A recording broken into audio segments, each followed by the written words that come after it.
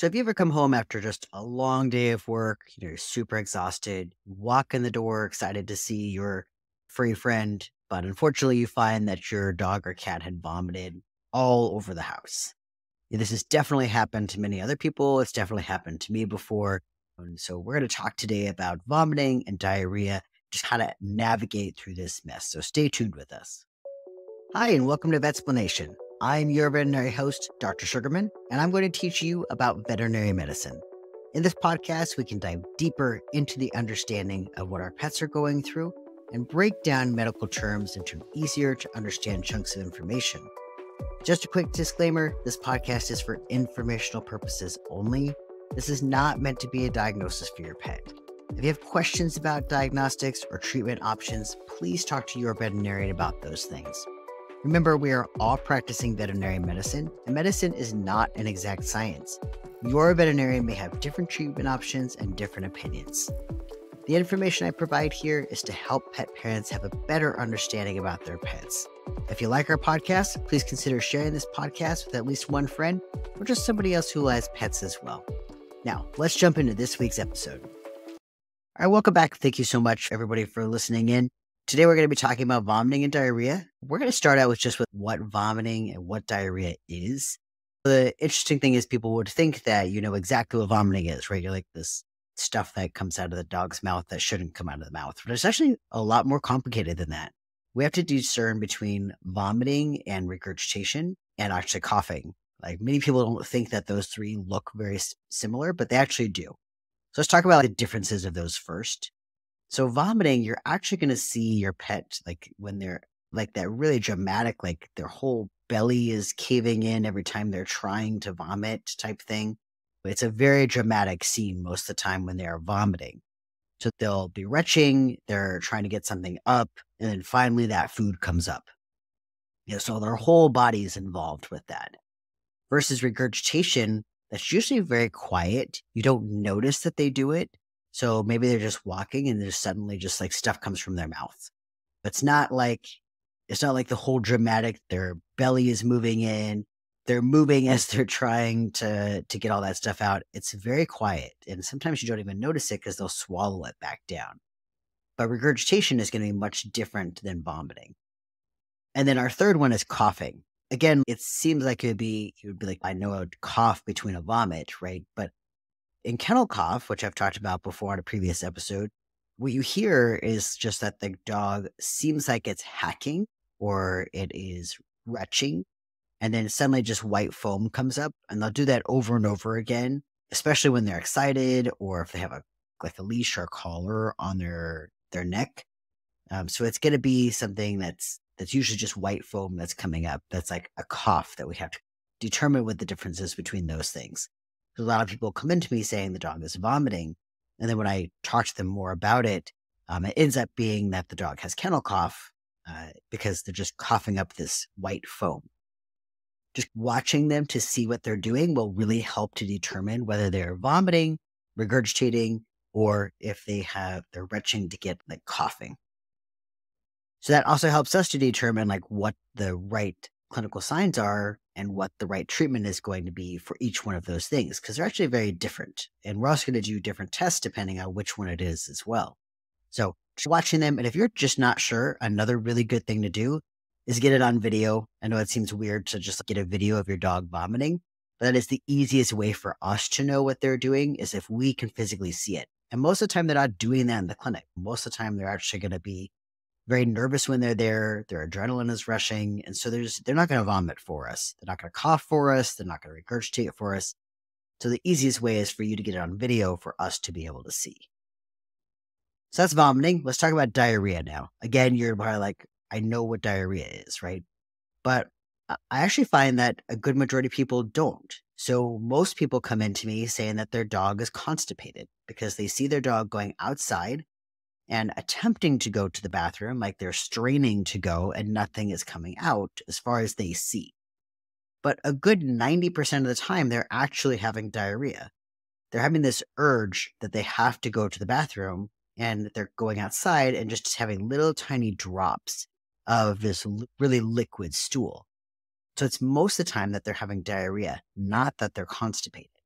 If it's a cat, I will see most of the time with constipation, it's mostly going to be a cat that's constipated. So with them, a lot of times you'll see them again go to the litter box, you'll see them straining, nothing coming out. So if it's an older cat, especially, or a cat that has a really small tail, those are the cats that I'm more worried about it being a constipation cat. But in general, like I said, for dogs, a good 90% of the time, this is going to be diarrhea. So if you see them go outside and trying to strain, go look to see if there's any little bits coming out, because my guess is it's probably diarrhea, not constipation. The other thing to look for is obviously if they're in the house and they have an accident and you see the diarrhea, then you pretty much know. I will say one caveat to that is I've definitely had ones that the owner thought it was, or the pet parent thought it was going to be diarrhea, but it ended up being vomit because it just looked so much the same because of a foreign body. If you see them have the accident, that's even better because we know that that's what it is. All right, so now we've described what vomiting and diarrhea is. Let's talk about some of the most common reasons for them having vomiting and diarrhea. I'd say the most common thing that I see is going to be that they've gotten people food. So most of the time, somebody, Uncle Joe has given them some steak or something off of the plate or something really fatty, or they got into the trash can that had a bunch of people food in it, something like that. So most of the time, for me, it's going to be that they got into some sort of people food, which then upset their stomach.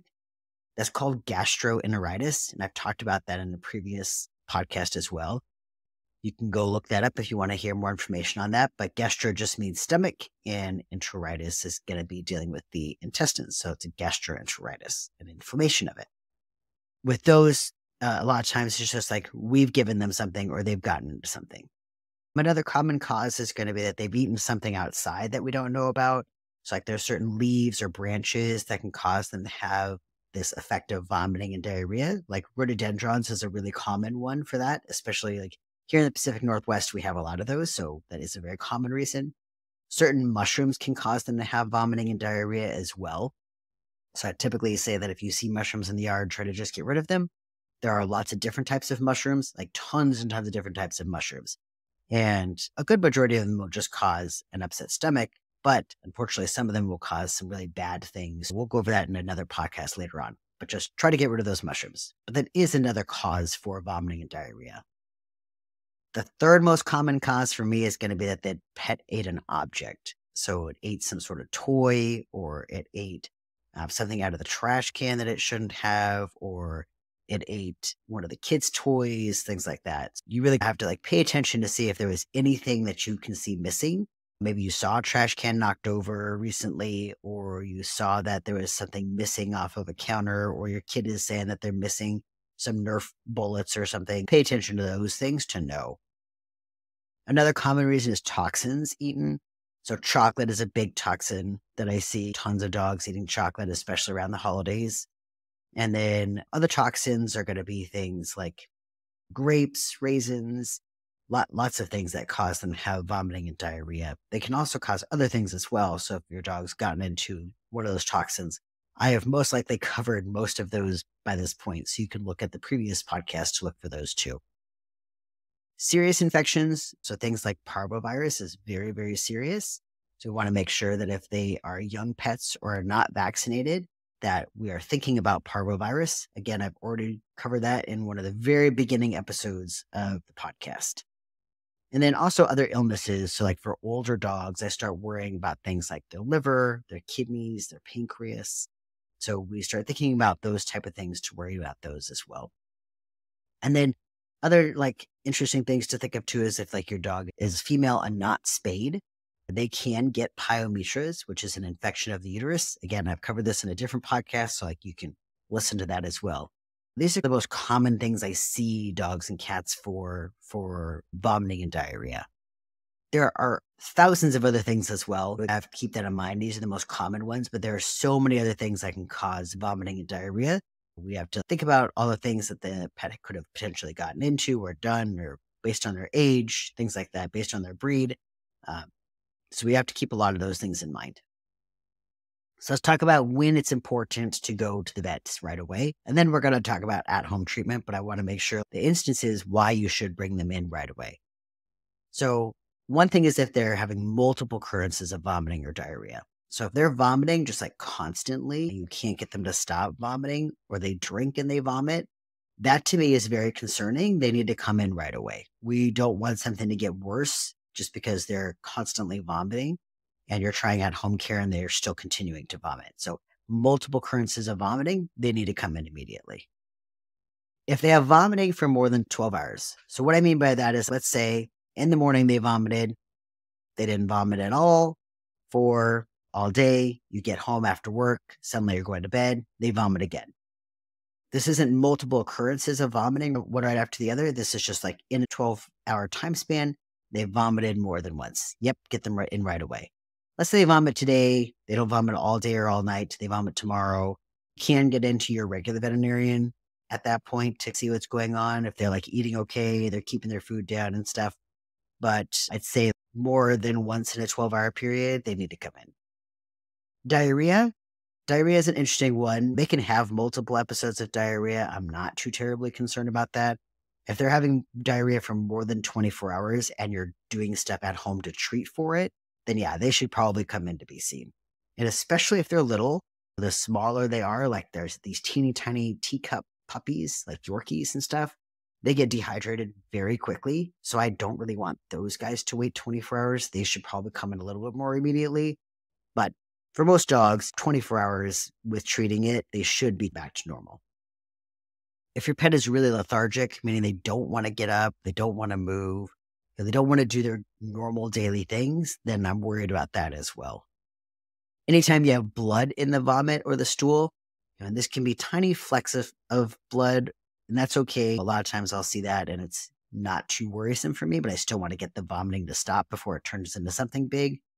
But what I'm mostly concerned about is that there can be blood in the vomit or the stool, and it's due to something really bad. So it can be due to something like they have a problem with their platelets, which are really important, stopping blood clots.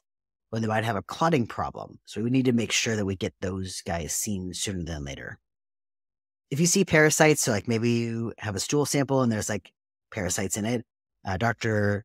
Z is going to be talking to us here soon about like lots of different parasite stuff. But some of the big ones that I see is like the really long spaghetti-like worms. Those are called roundworms. And the very small rice-like worms called tapeworms. Both of those are typically seen in vomiting or diarrhea. Well, mostly roundworms for vomiting, not so much the tapeworms for vomiting. But they can both be seen in the diarrhea as well, or just in normal stool. So those guys do need to be seen. Again, it's not like an emergency. You don't have to walk in right into the emergency room right then. But you should be seen sooner than later. If they're very painful, like you see them doing that down dog stretch, that's to me pain. Or if you touch their belly and they're very painful, those are instances they need to come in right away as well. We need to get that pain under control. And again, I worry more about them eating an object if that's the case. Also, if you know that they have eaten an object, if you saw that they ate a sock 2 days ago, or they got into the trash can 2 days ago, those are really important things to know. Or even if they ate a corn cob a couple days ago or weeks ago, like we need to know those things. And also you need to bring them right away if they have been vomiting, because then we worry about that stuff getting stuck in the intestines. The crazy thing about the stomach is it can have things bounce around the stomach, like all over for days, weeks, or even years. There has been like a documented dog that ate like a corn cob a couple years prior, and it was just bouncing around in the stomach. So we need to know if they've eaten something, and if you know that they've eaten something, bring them down right away, because I'm more worried about it being stuck at that point. Dehydration is another big one. People always say, I've felt their nose and their nose is wet. That's actually not a way that we check for dehydration at all. Their nose can be dry. I don't really care if it's dry or wet. That just tells me that they've licked their nose. That's about it. The things you do want to check for is actually their gums. If you just put your finger on their gums and check to see if it's moist. If it's really dry or what we call tacky, then they're probably dehydrated. Or the other one is called the skin tent.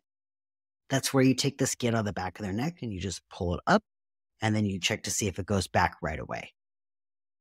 Neither one of these are very accurate, but there are still some sort of good way to check for dehydration. Really, the best way for us to check for dehydration is we're looking for if their eyes are sunken in, things like that. But the most important thing to look for dehydration is actually their blood work. their blood work will tell us if they're dehydrated or not. Some older cats who have like kidney problems or thyroid problems, if we pull the skin up on their back, it's actually going to stay there because that's just normal for them. That's just the laxity of their skin in older cats that it's just not going to go back. Things like your dog's gums being moist or dry. If they just walked over and drank a bunch of water, of course it's going to be moist because they just drank.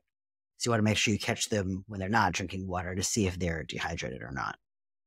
And I always suggest doing that too, like when they're normal, like literally right now, go home, check to see what their gum is so that we know what their gums are like when it's normal.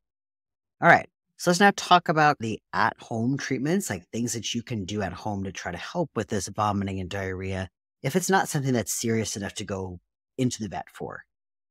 So some of the things that you can do are if your pet is vomiting, take away their food for 12 hours. We don't want to upset their stomach, so just take it away for a little bit.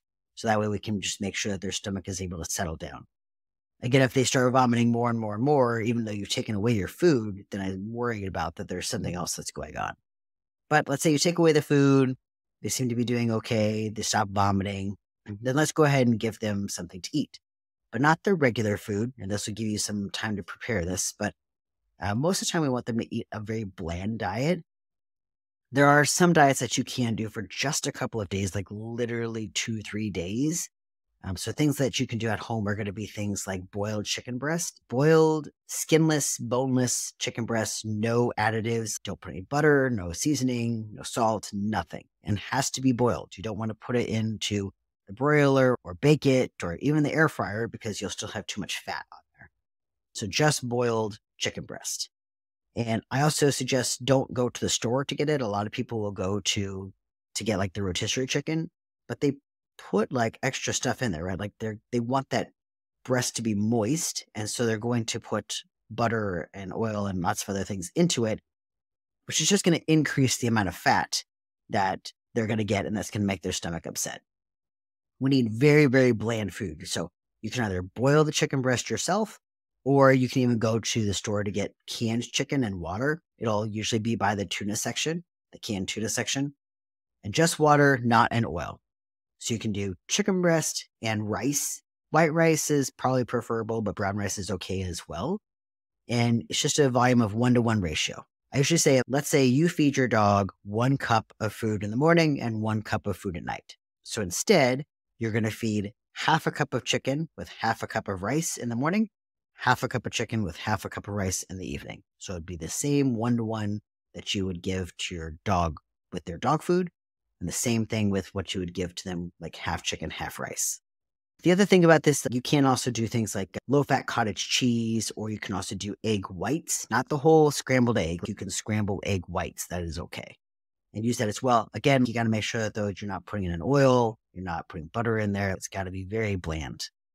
For cats, I'm a little more wary about those. Cats don't often want to eat food that is not their own food. I do suggest you try doing it, but if they're not going to eat it, I'm not going to be terribly concerned. I usually just give them their own food then if that's the case, because they're just very picky.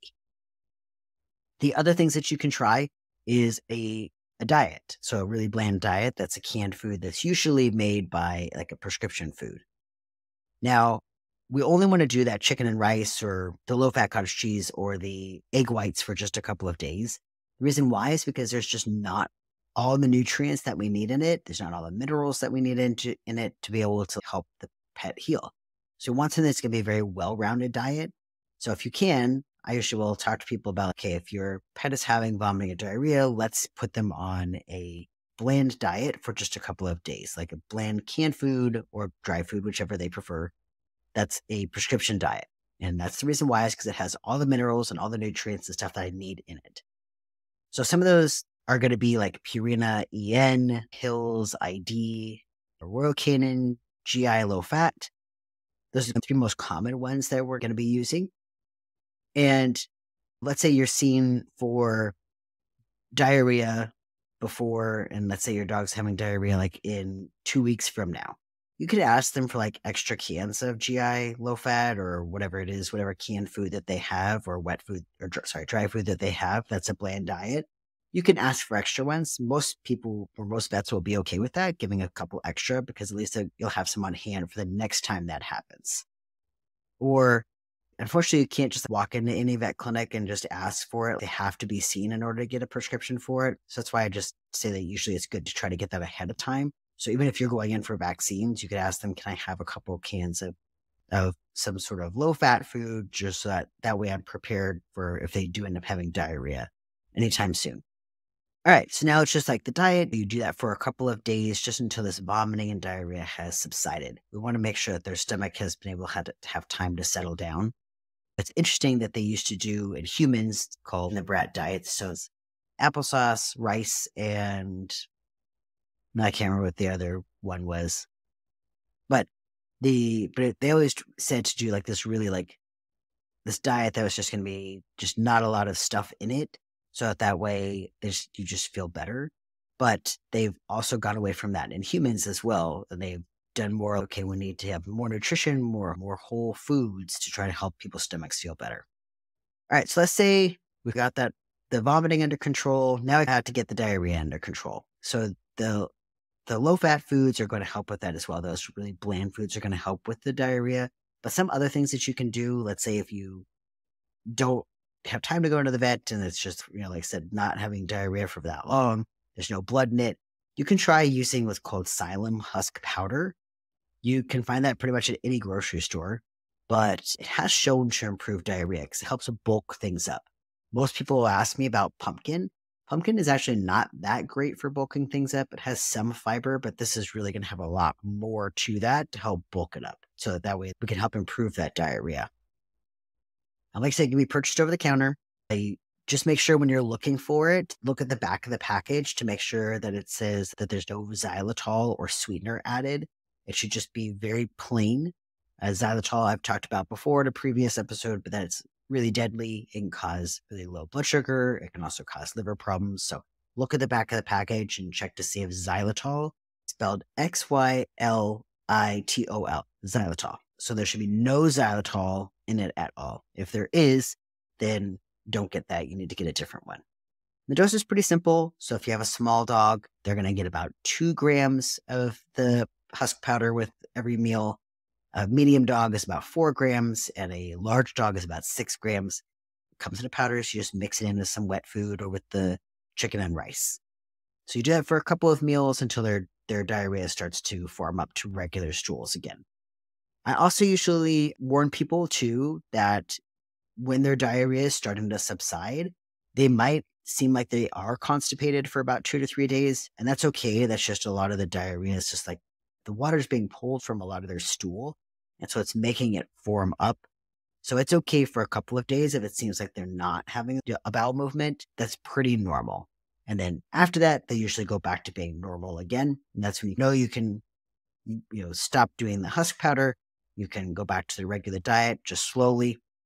When we go back to that regular diet too, you don't want to just go immediately from the chicken and rice or the GI low fat or whatever it is that you're going to use directly to their food. You actually want to slowly transition them so their stomach gets back to being used to having their normal dog food or normal cat food. And when you do that, you're going to do about 3/4 of the bland food with about 1/4 of their food for about 3 days, and then half and half for 3 days, and then 1/4 of the bland food for 3 days with 3/4 of their regular food for 3 days. So we just want to slowly mix it back in rather than just like putting them directly onto that diet. I always tell people too, like if you have planned to change their diet, this is a good time to do that because then you can slowly get them onto the new diet as well. The other big thing I just want to mention too is about not feeding them with a syringe or an eyedropper or giving them water that way. When you do that, I've had a lot of dogs that have actually had aspiration pneumonia from that. So you kind of like shoot it into their mouth, right? But you don't realize that the beginning of their trachea is like right here.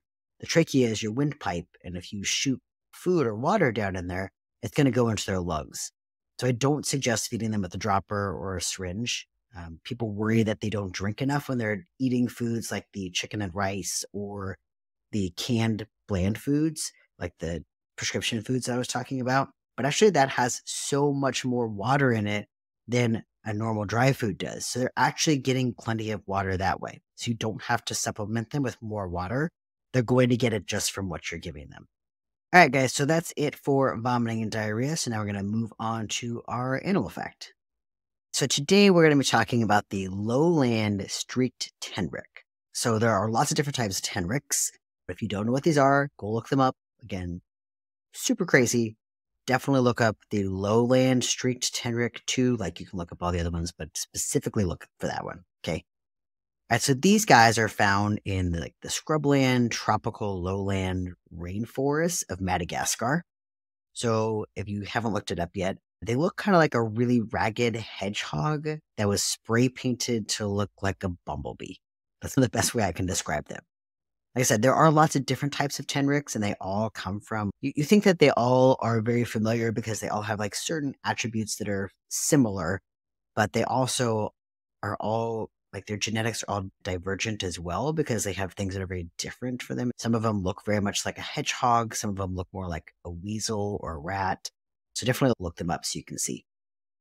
But so these guys, they are really big into family. They like being in groups into family units of about 20 tenrics. They'll dig deep burrows and then they'll also make like for themselves individually, but then they'll also make a really complex underground system so that each one of those burrows is connected so they can go visit all of their family units. I think that's really interesting because I can't imagine if I had an underground tunnel to go to like my mom's house or something. But they all like to be very closely knit together. Sometimes they'll go hunt together or sometimes they'll go hunt alone. It really just depends. So they're very interesting. And the most interesting thing about them is how they communicate. So they do something that is called stridulation. It's where they have these special quills on them that they use to rattle. So they'll rattle their spine and it rattles these quills. And that's how they'll communicate. But we cannot hear them just with our naked eye. We think that it uses ultrasonic sound to be able to communicate with each other. But they're the only mammals that are known to do this, which is super interesting. They'll also use other things like chemical signals. They'll use a few noises for communication, but it's mostly the stridulation that they use. When they're threatened, they'll use their quills. They have all these quills that kind of surround their neck. So they'll use those quills to go up to the opponent and try to like prick at them. So they'll throw their head violently up towards them to try to prick them so that they'll go away. They'll also do things like what a hedgehog would do, like they will ball up sometimes to protect their underbelly because all their quills are on their back. But mostly, if they're threatened, they're going to try to go after their opponent.